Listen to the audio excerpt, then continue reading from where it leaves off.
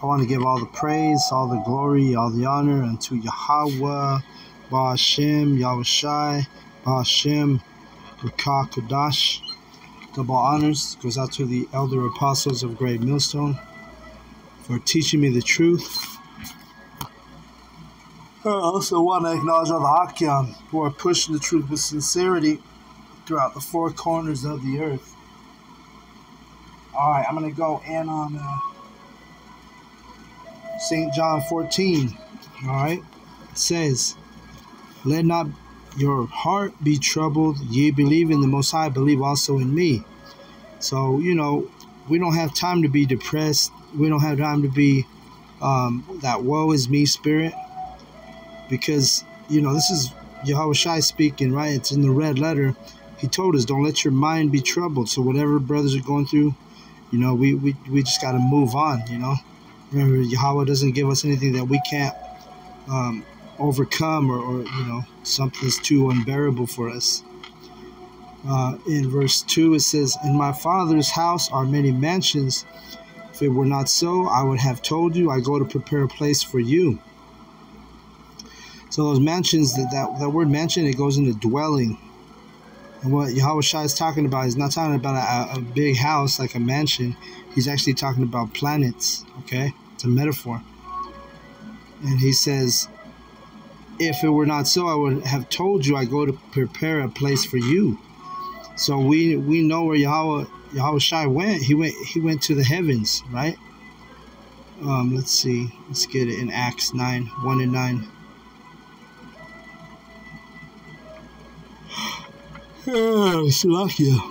Relax. Acts 1 and 9, it says, "And when he had spoken these things," talking about Yahawahshi, "while they beheld, he was taken up, and a cloud received him out of their sight." Right? And then we got to remember what a cloud is. According to the scriptures, it's not a fluffy cloud like you think. In this, in the verse in Acts, it's talking about a cloud, a chariot. Psalm 104 and 3, "Who layeth the beams of his chambers in the waters, who maketh the clouds his chariot, who walketh upon the wings of the wind." All right. So that's what it is. He went into a chariot. When you look in that chariot, that word chariot, it goes into a rekab, which means a vehicle. So it's a heavenly vehicle, which you would call it a UFO. Matter of fact, we had a chariot come to the camp this weekend, and it was it was pretty amazing. It was in the form of it looked like letters, like Hebrew letters in the sky, and really it looked kind of like a bird really high up. One of the brothers took a picture of the chariot, right, and when he zoomed in on the picture, then it looked like letters. So it was pretty heavy. Vehicle, chariot, cloud we saw, right? Or I guess I shouldn't say cloud, but it was a chariot. Just because some of the clouds are chariots, but not all of them look like clouds. All right, so we'll go back to John 14 and 3. It says, "And if I go and prepare a place for you, I will come again and receive you unto myself, and that where I am, there you may be also." Right, so in Revelation 1 and 7, it tells you, "Behold, he cometh with clouds." Right, remember there's chariots. "And every eye shall see him, and they also which pierced him, and all kindreds of the earth shall wail because of him, even so. So be it." Amen. Right, so he's coming back the same way he left. It tells you that in Acts 1 and 10. And the other thing is the ones who pierced him, those Romans who are back on the earth today, Edomites, every eye shall see him, and they also which pierced him, right? It shows you reincarnation in that verse also, because the ones who actually put him on the cross, they're reincarnated, and they're here in Babylon, America, and they're gonna witness his second coming, right? Let's go back to John 14. Verse 4. And remember, he said in 3, he said that where I am, there ye may be also. So we're gonna have space travel. We're gonna have chariots. You know, we're gonna have more than we can fathom according to the scripture. And whither I go, ye know, and the way ye know. Thomas saith unto him, Lord, we know not whither thou goest, and how can we know the way? Yahawahshi saith unto him, I am the way, the truth, and the life. No man cometh unto me, or unto the Father, but by me. So you got to go through Yahawahshi to you know, you can't go directly to the Father. You know, you got to go directly to Yahawahshi, which is this comforter, what we're reading, the truth. Because remember, he's the truth in the flesh. He's the life in the flesh. Right? He's the comforter, which the comforter are the words in the scriptures. Another word for the scriptures is the comforter. Verse 7. And if ye had known me, ye should have known my Father also, and from henceforth ye know him and have seen him. Philip saith unto him, Lord, show us the Father, and it sufficeth us.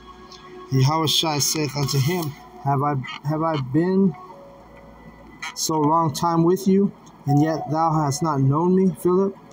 He that hath seen me hath seen the Father, and how sayest thou then, show us the Father? So Yahawahshi's like, bro, I look just like my dad, basically is what he's telling him. Right? And then he had the same spirit as Yahweh. So he's pretty much, you know, a mirror image of his father. Just like in the world, you see sons who look like their fathers, and they act like them. They have their tendencies, right? Well, this is no different in the case of Yahweh, Bahashem, Yahawahshi. 10. Believest thou not that I am in the Father, and the Father in me? Talking about the Spirit. The words that I speak unto you, I speak not of myself, but the Father that dwelleth in me, he doeth the works. Remember, Yahweh is the one who ordains everything. He controls everything. He controls the spirit, all the spirits, even Esau's spirit, right? So we know that. Verse 11, believe me that I am in the Father, and the Father in me, or else believe me for the very work's sake. Verily, verily, I say unto you, he that believeth on me, the works I do shall he also do, and greater works than these shall he do, because I go unto my Father. So he's talking about his men, his prophets, his disciples, right, who become apostles, the ones he prayed for in John 17, right? So, you know, we're going to be able to do greater things than Yahawahshi according to Yahawahshi. Miracles is what he's talking about, right? Verse 13, and whatsoever you shall ask in my name, that will I do, that the Father may be glorified in the Son. Right, everything we do in Yahweh, this name's of Yahweh Bashem Yoshai, and we're not here to do, when we do anything, when we go out and teach, this video I'm doing, I'm not here to glorify myself. By me teaching the word of Yahweh Bashem Yoshai, I'm glorifying the Father and the Son. Okay? If ye shall ask anything in my name, I will do it. Right? So you got to ask in the true name. If you want something, and if it's the Lord's will, you got to call on Yahweh Bahashem Yahushai. You can't just say any fucking name. All right? You can't say God. You can't say JC. You know? Verse 15. If ye love me, keep my commandments, and I will pray the Father, and he shall give you another comforter, that he may abide with you forever. Right? So what's the other comforter? It's the scripture. Right? We have the words of Yahweh Bashem Yahushai to read daily. In the Bible. The word Bible means book, by the way. 17. Even the Spirit of truth, whom the world cannot receive, because it seeth him not, neither knoweth him, but ye know him, for he dwelleth with you and shall be in you. Right? The Spirit of truth, the world does not receive, the majority of the world. And really, he's talking about the world of Israel. 2/3 of the world of Israel does not even receive him, even in this awakening in these last days. They hang on to the lies, right? I'm always saying that in these videos. I will not leave you comfortless. I will come to you. Yet a little while, and the world seeth me no more, but ye see me. Because I live, ye also shall live. At that day ye shall know that I am in my Father, and ye in me, and I in you. Talking about the spirit. We all have the same spirit. The brethren, the brethren have the same spirit. All as Yahawahshi, and it's a phenomenon. We just had a brother visit the Denver camp from Chicago, and it was like we knew him forever. We linked up. We hung out a few times. He wasn't able to come to camp with us because he had left. His flight was, before it was time to, do camp. So we didn't get to hold camp with him, but just the times that we hung out with him, the two nights that we hung out with the brother in fellowship, hey, he's just like one of us in the camp. We're all on one accord. All right. It says here in verse 22, Judas saith unto him, Not Iscariot, Lord, how is it that thou wilt manifest thyself unto us and not unto the world? Right? So Judas it's not Iscariot either, by the way. It's a different Judas. But he's asking, how are you going to show us, but you're not going to show the whole world, or even the world of Israel? Right?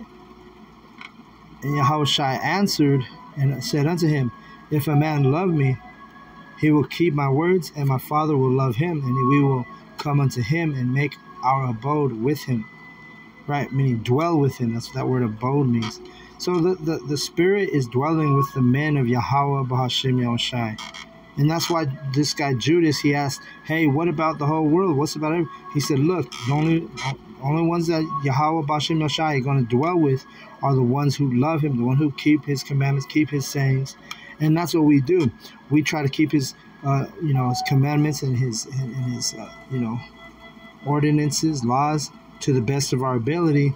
And one of them is by teaching, right? 24, he that loveth me not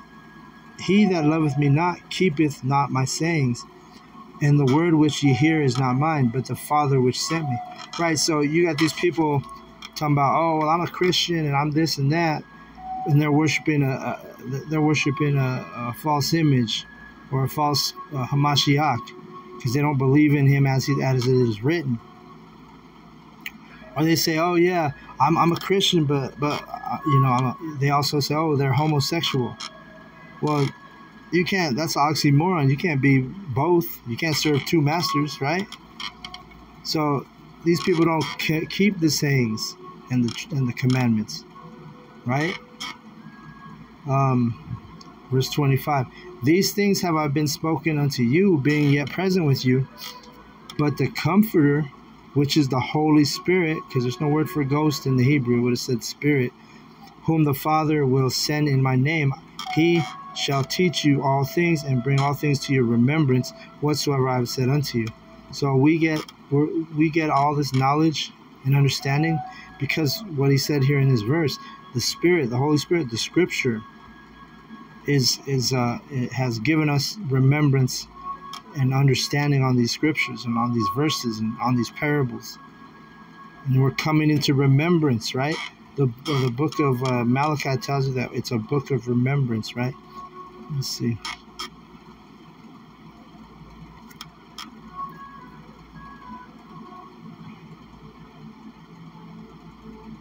Let's see. Maybe it's Micah. I'm confused. I get those confused sometimes. Let's see. It might be Micah.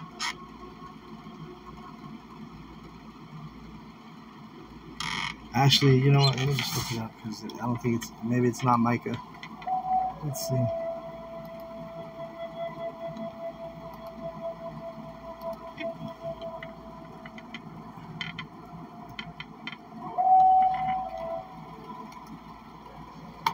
Oh yeah, it was. I went to Malachi. That's what happened there. Malachi. That's exactly what I went to. Malachi 3:16. Okay, here we go. Malachi 3:16. Then they that feared Yahweh spake often one to another. It's talking about the prophets, right? And Yahweh hearkened and heard it. And a book of remembrance was written before him for them that feared Yahweh and that thought upon his name. So you think that these people who are calling on just the title God are coming in remembrance of the truth? How can they? Because it says here that thought upon his name. God's not a name. That's a title, right? You have to understand the name. You have to think on his name. That's one of the things that's going to grant you that remembrance. And we know that only the elect are going to, well, let's get it real quick. Only the elect can praise his holy name, right? As it tells you in Ecclesiastes 17 and 10. Ecclesiasticus 17 and 10. And the elect shall praise his holy name. See that? Only the elect. Doesn't say, remember that word elect goes in eklektos in Greek, which means chosen. So you can say, and the chosen shall praise his holy name. Everybody's not chosen, man. Like these fake pagan Christians try to tell you. No, not everybody's chosen. If it would just say everybody, it wouldn't say the chosen, right? That's why most people calling on a false name, because they're not of the elect. John 14 and where we at? Let's see. 24. No, 25. Oh, no, 27.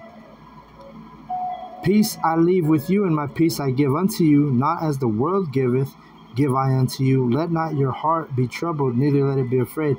And remember, he's repeating himself because he said that on the very first verse in John 14:1. Don't let your mind be troubled, man. Brothers, we ain't got time to be depressed. We ain't got time to be, bothered by these women, bothered by this, the job, whatever, bothered by the politics, bothered by Babylon.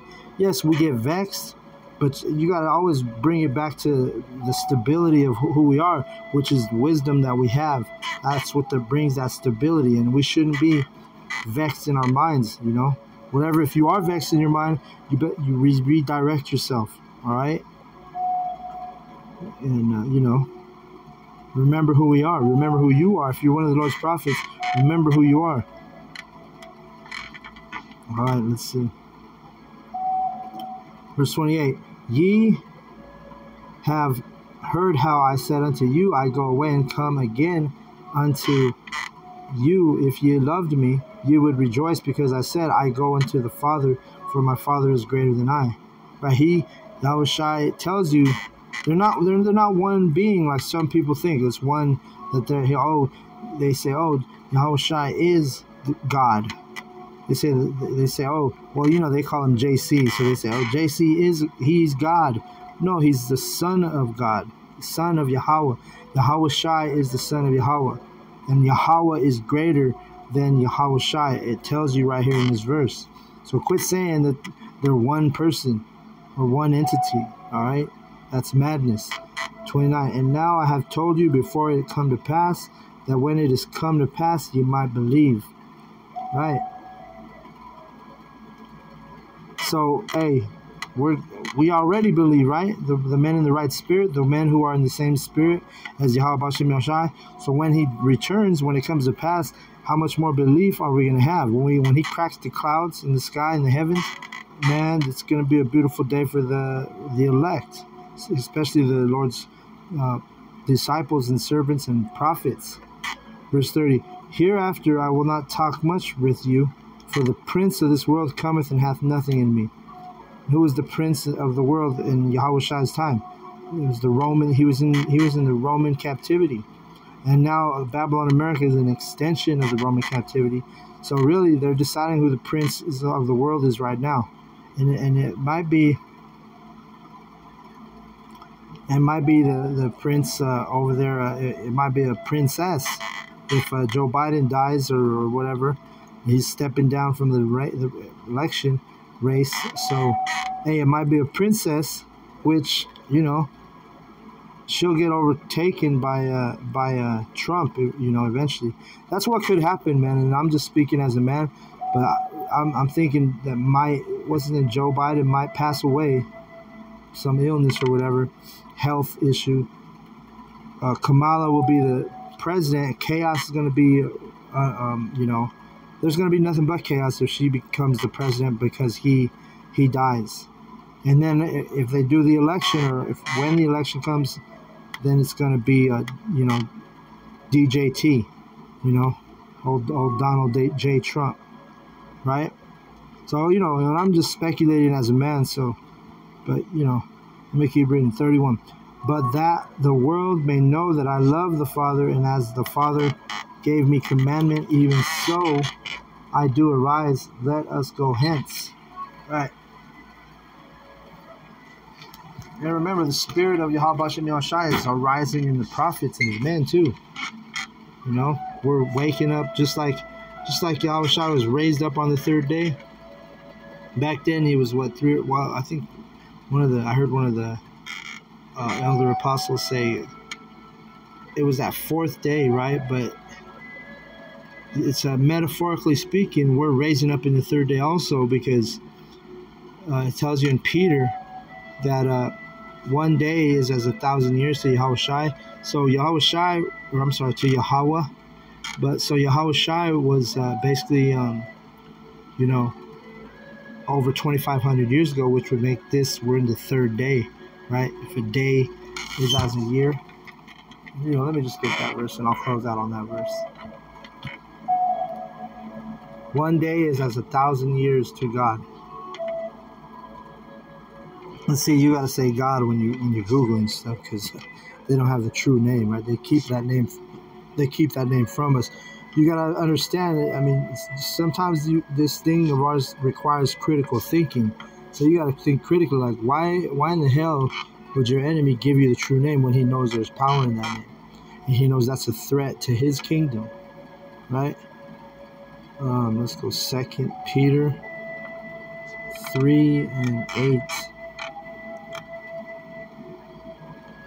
It says at the top of your screen, but beloved, be not ignorant of this one thing, that one day is with Yahweh as 1,000 years, and 1,000 years as one day. So like I said, we're in that over 2,500 years ago, over, Yahawashi was in Rome, right?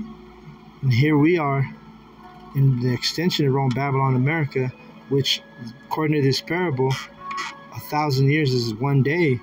So guess what? We're also raising up in the third day. All right. So I hope the lesson was edifying. I want to give all the praise, all the glory, all the honor unto Yahweh, Bahashim, Yahawashi, Bahashim, Rakah Kodash. The honors goes out to the elder apostles of Great Millstone for teaching me the truth. Also want to acknowledge the Akyam, who are pushing the truth with sincerity throughout the four corners of the earth. Shalom to the elect.